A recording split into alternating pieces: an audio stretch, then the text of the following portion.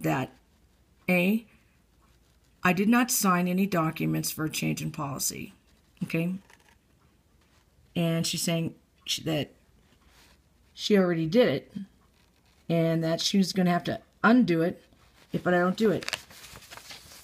Strike one. Okay? That's how much I have to pay now. It's in writing. Okay? That's not how much they charged me or prorated me when I canceled them. Strike two. She knows in detail that I'm going to pick up coverage from State Farm and that she's my sister. Strike three. And so she knows also that before canceling my policy on the 22nd, that I have not made a decision or canceled my policy with them or even had State Farm pick me up.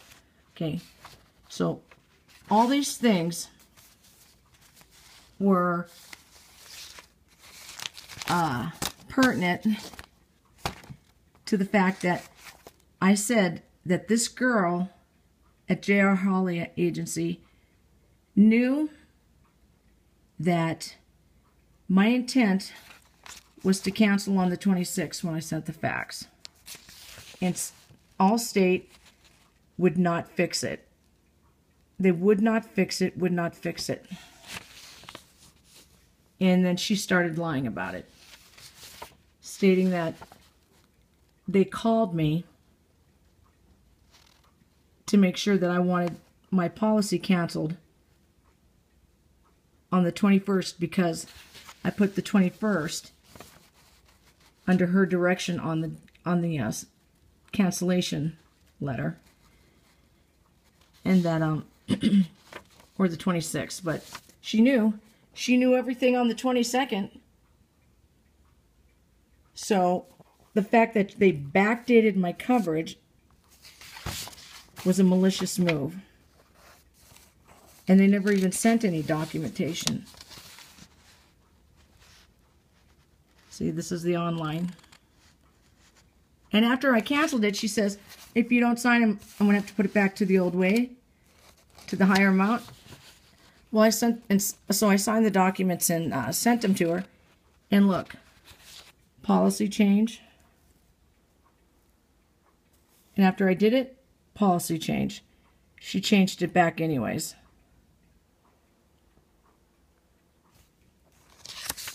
Okay?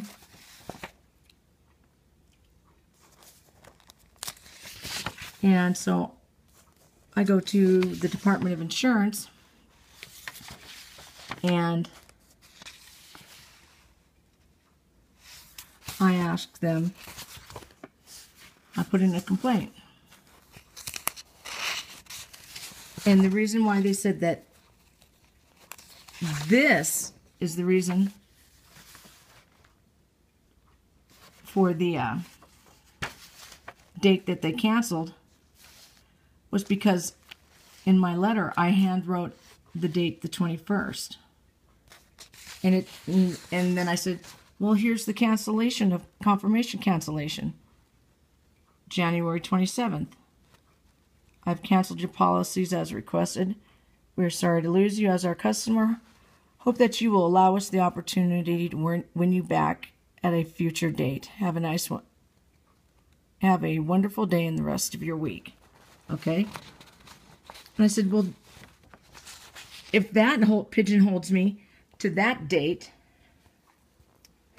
then this should pigeonhole you guys to that date of cancellation. And their excuse was that it didn't say effective as of the 27th. I said, well, neither does mine. Okay? And this is their response. From Miss Emily Schwartz, I want to make sure that this woman gets credit for every single solitary, unfair, deceptive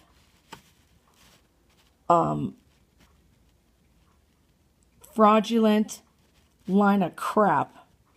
And everything that has happened to me, she is ultimately responsible for. Okay?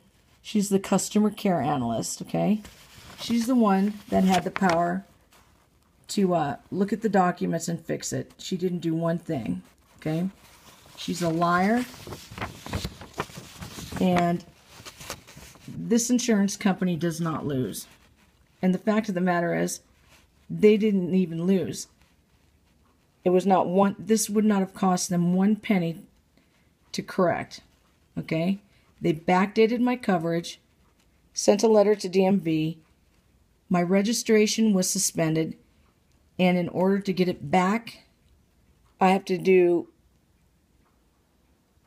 try to get a hearing now and convince them of what they did.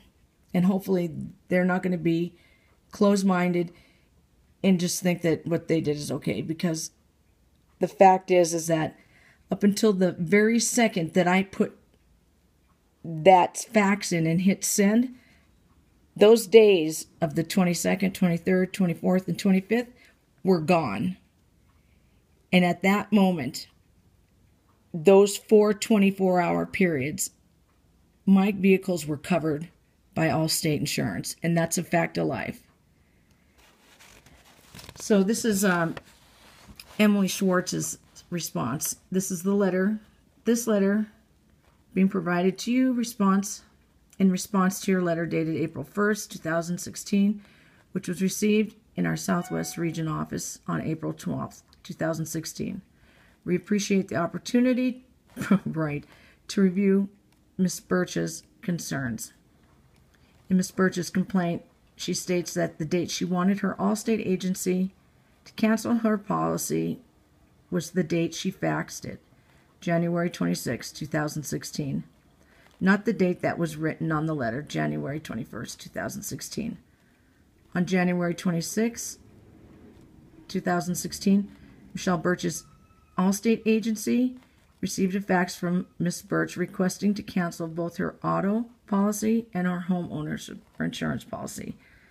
I have enclosed for you which I have enclosed for your review. The letter is dated January 21st, 2016. Upon receipt of the fax, the agency attempted to via phone to reach Ms. Birch to confirm the termination date. They did not receive a call back, so on the following day, they followed normal process to terminate both auto and homeowners policies, effective on the date on the letter, January 21st. Unfortunately, Allstate will be unable to extend coverage on the policy as there was no agency error. Okay, they're not extending anything. I had paid for that month.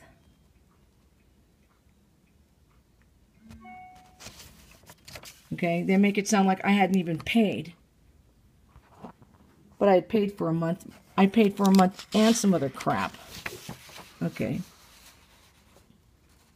Okay, and then on March 3rd, because I'm talking to Janet, she sends me a copy that she got. And she doesn't include the other 3 pages. Attaches your request that was sent to cancel your policy. The date on the request is also your renewal date. So unless a payment was made, we could have not canceled it on any other date. I would check to see if State Farm is able to backdate coverage. Unfortunately, we are not able to change the effective date of the cancellation due to the date on the request and the fact that it is also your renewal date. Okay, so my renewal date has always been January 11th and July 11th, okay? Here it is. Again, July 11th through January 11th. There it is. Yet they sent a cancellation notice in December, and it was paid. This was paid. For 10 years, January 11th and July 11th have been my 6-month renewal dates. For 10 years. Okay? Now this is all they refunded me. $163. Okay? I should have gotten back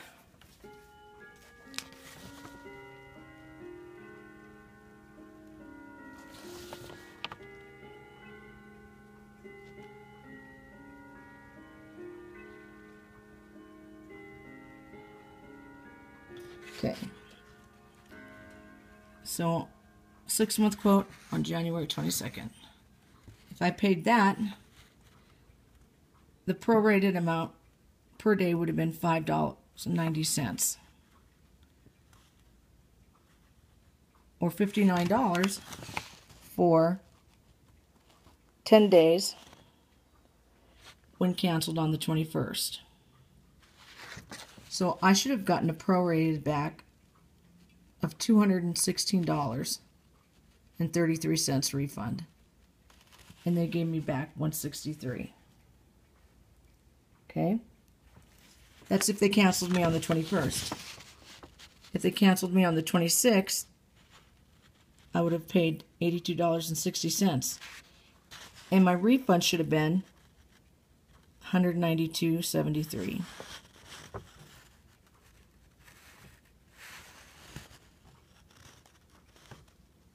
Okay?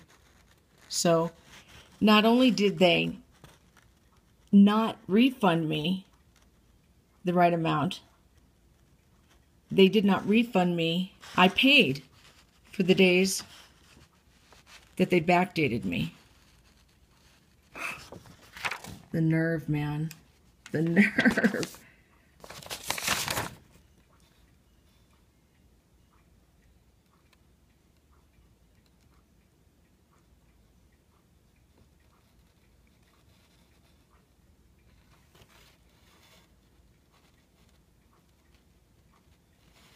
So there's my renewal premium.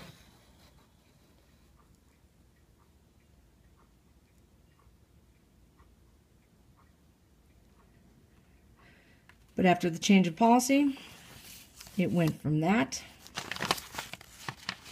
to the $1,097.92. Okay, so I put into the Division of Insurance my complaint, and this woman responds to this. Dear Ms. Birch, based on reply from the insurer, it appears that they uphold their decision to cancel your policy on the date they received the fax request. The date they received the fax request. Okay? So that would be the 26th, right? According to their response, they tried to contact you subsequent to the request to clarify your cancellation date, and there was no response from you. Like, I just didn't bother to respond, okay? I pulled my phone records, sent it to them. They didn't try to call me. No incoming phone call, no message, no nothing. So that was a big fat lie. But I do show me calling her and talking to her 55 minutes on the 21st. And she had perfectly, she was in perfect understanding as to what my needs were. And it wasn't to be canceled early and backdate my coverage. Because the division could not identify any violations pertinent